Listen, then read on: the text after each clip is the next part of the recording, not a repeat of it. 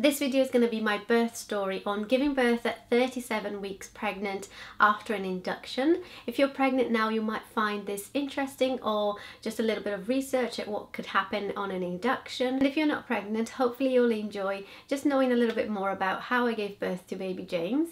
James is almost a year old now, which is insane, and I'm feeling quite nostalgic about my pregnancy and my labour and delivery, so I thought this was the perfect opportunity to document my birth story on video. I have done a blog post telling you a little bit more about what happened, but I've never talked about it on camera, and I think both of them have different feels. I feel like on camera I can just be a little bit more casual and candid, and yeah, so I hope you guys will enjoy this video. So I'll just give you a quick little recap of my 9 months of pregnancy. I had a very smooth pregnancy with no problems at all. Apart from morning sickness, I didn't really have that many problems. Definitely no conditions or anything that needed to be monitored. So when it came to my 3rd trimester, I started getting a lot of swelling and I literally puffed up like a balloon.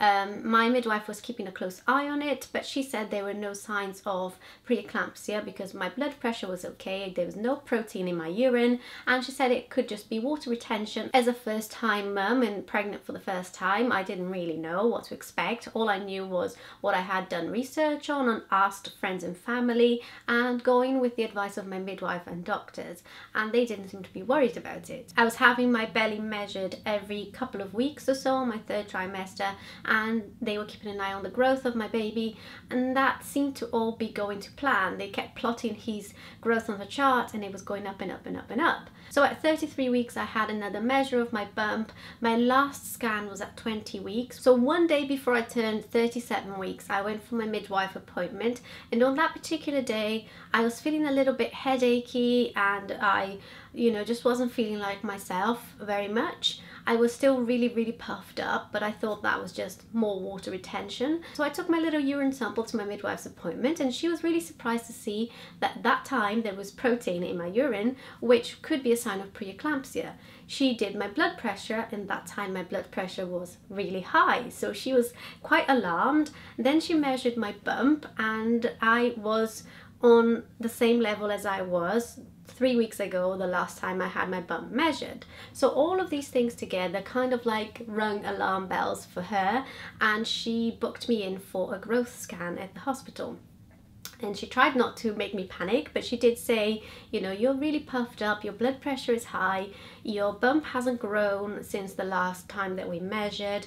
We want to get you scanned just to make sure that everything is okay, but don't panic just yet. So a few minutes later, I was on a taxi on the way to the hospital to have my growth scan done, and the growth scan detected that my baby hadn't grown since 33 weeks, and I was about to turn 37 weeks.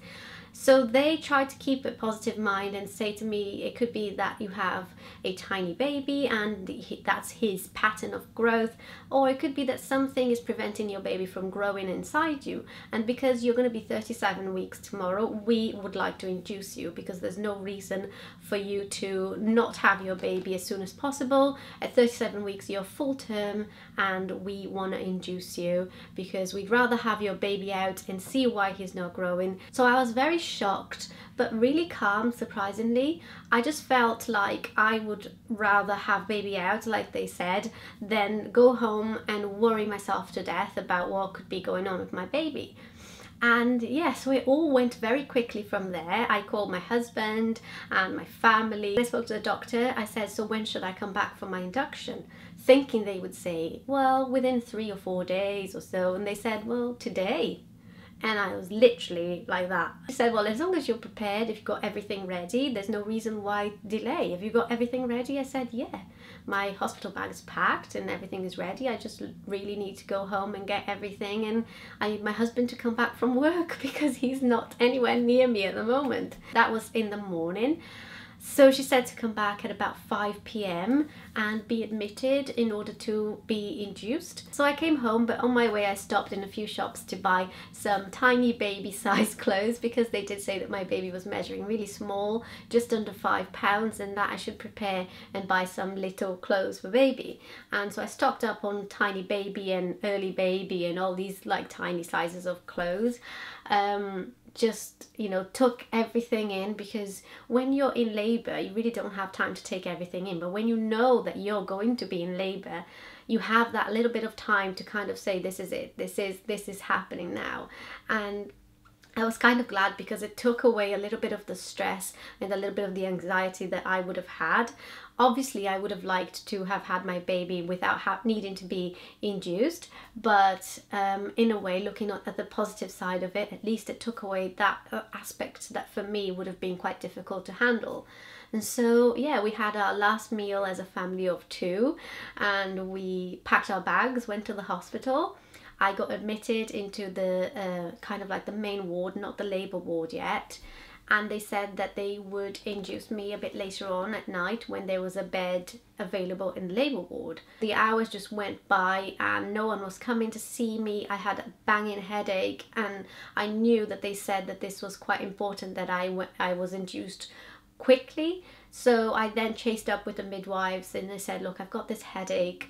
I was supposed to be induced at about 5 p.m. It's now nearly 11 o'clock and nothing is happening. I explained all my symptoms to the midwife that was on duty, and she said, oh, I'm sorry, I really didn't know that this was the case for you. Let's get you on a bed right now in the labour ward. So that kind of hurried things up, because I was there sitting and waiting for ages, wondering whether or not I should say something.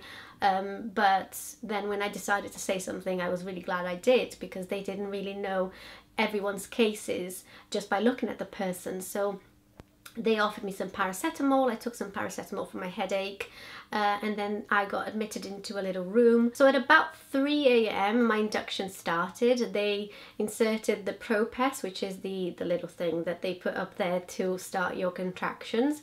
But they said to me, because your first time giving birth, this might take 2 or 3 days.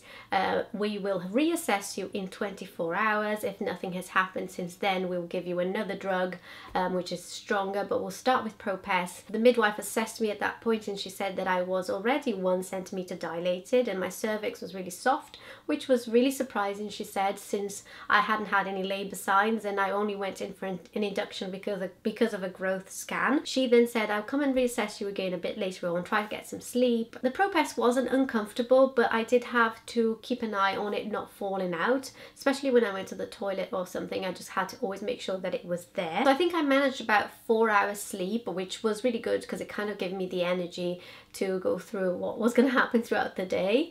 And at about 8 o'clock in the morning, my contractions started, and they were very, very mild, totally copable and doable. And I thought, oh, if this is what labour is like, you know, this is a breeze. I had the little monitor attached to my belly that was measuring baby's heartbeat, my contractions and my heartbeat, and I could see when the contractions were going up, because the number would go up on the little monitor. So I'd keep an eye on that and, you know, feel the tightening feeling of the contraction. Then a couple of hours later, I called the midwife and I said that I thought my Propess had fallen out, because I felt it coming out when I went to the toilet, and I wanted her to make sure that everything was still intact. She said, good news, the Propess is still in there and you are 3 centimeters dilated, so we're going to take the Propess out, we don't need it anymore, and we're going to move you to the labour ward, because now we're going to break your waters. After 3 centimeters we can break your waters. And at that point my contractions were starting to get a bit more painful, and I asked for pain relief, and they said they could give me some more paracetamol.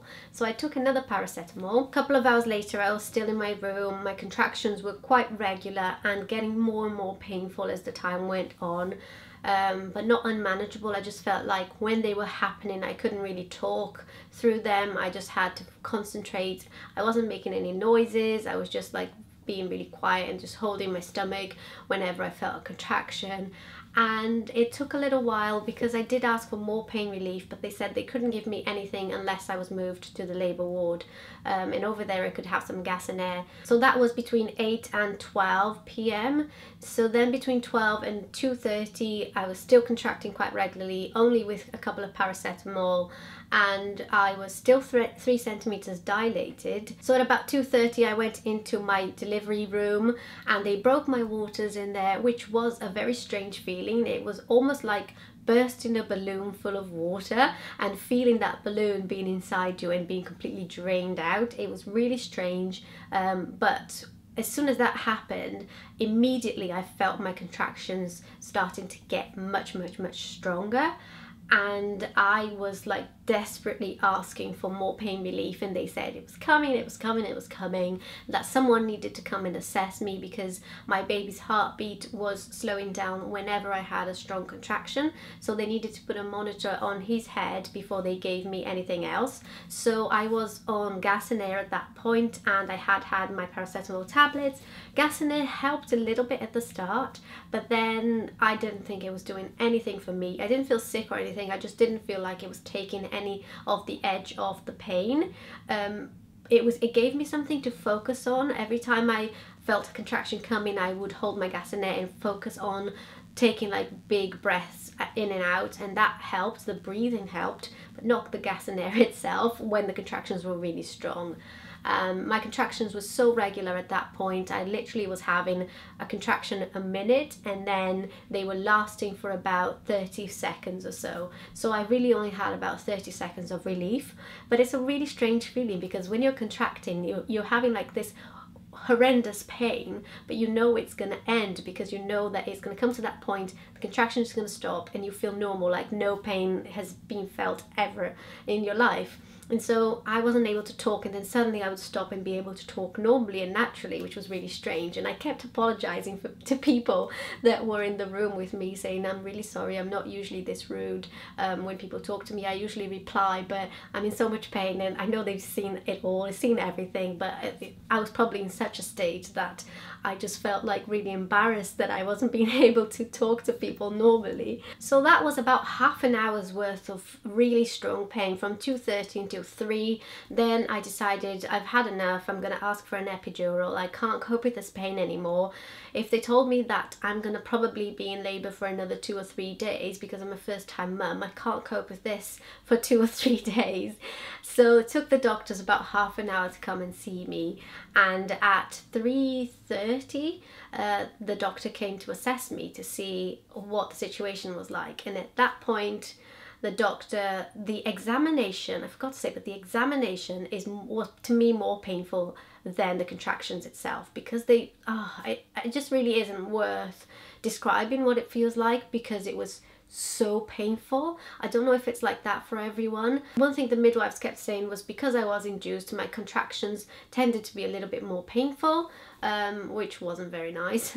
But the examination was even more painful than the contractions to me. So the doctor came to examine me at about 3:30. I was contracting every few seconds or so. The contractions were lasting much longer, and the intervals were like every few seconds. And the doctor examined me, and he said, you're not getting an epidural, you're getting a baby. You're 10 centimeters dilated. You've dilated 7 centimeters in the last hour or so, which is incredible. And I just really couldn't believe. But at the same time, I was so angry, because I was like, internally angry. I wasn't angry at anyone there, because it wasn't their fault, but I was just like, I knew that something was happening. That's why I was asking for pain relief so badly. So we're not gonna need the epidural team anymore. And whilst he was getting everybody out of the room, I started pushing. And he looked at me and he said, you want to push, don't you? And I said, yes. So it was this overwhelming feeling of, I need to push. I don't want to, I don't know how to, but I'm doing it. It's happening. And I started pushing. And they didn't even have the team ready to deliver the baby. That's how quickly things moved on, and they had to press the emergency button to get the pediatrician in the room, the other midwives and all the team and all the stuff ready for baby. They really didn't think I was going to start labouring that quickly. And so on my first push after the doctor examined me, baby's head was out. I didn't feel any particular crowning or burning like people say sometimes they feel these kinds of pain. Maybe because my baby was small, but you know, it's still a head. Still a pretty big thing to come through that passage. So yeah, baby's head was out on the first push, and then I had a quick few seconds of panting because the midwife told me, do not push, just pant a little bit. And I just wanted to say to her, are you crazy? Do not push. Do you really think I'm choosing to push? So then on my second push, next contraction after that, I pushed and the body was out. So my labour was really 2 pushes and the baby was out. And they put baby on top of me. That was at 3:37 p.m. At 3:30 the doctor was examining me to tell me that I wasn't going to get an epidural, and at 3:37 my baby was out. It's so surreal and quick and just unbelievable. And so they put my baby on top of me, and I was so happy and relieved that he was okay. He cried immediately, which I liked hearing, that cried to know that everything was okay with him. I remember just looking at him and everybody cleaning him and me looking and saying, is he okay? He's so tiny, he's so little. He was 4 pounds 9 ounces, so he was really dinky. Yeah, so then they put him on me. We had some skin to skin, and immediately we tried to get him to latch on and breastfeed, which was kind of like a very sweet and moment that I will treasure forever. That was like our first bond together, and it was just incredible. I really can't describe it. The moment that I pushed him out, the pain went away. It sounds cliche, but it did.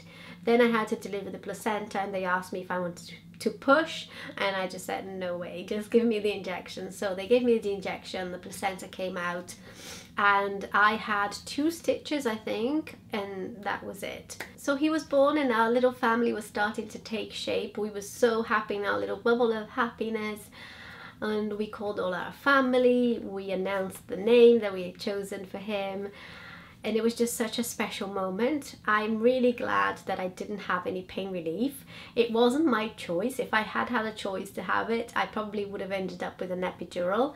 But because things moved so quickly, I only ended up with gas and air and paracetamol, and I'm really thankful for that because my recovery was so good and so quick. I didn't feel pretty much any pain at all, just discomfort.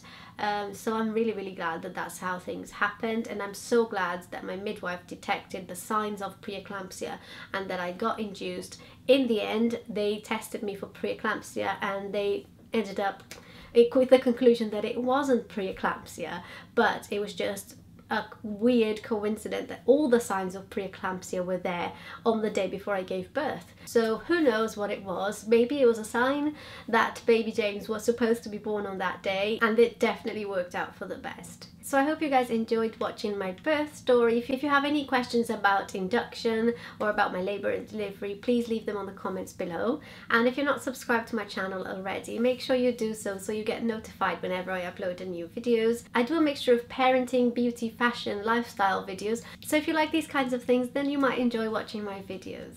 Thank you so much for watching, and I'll see you soon. Bye!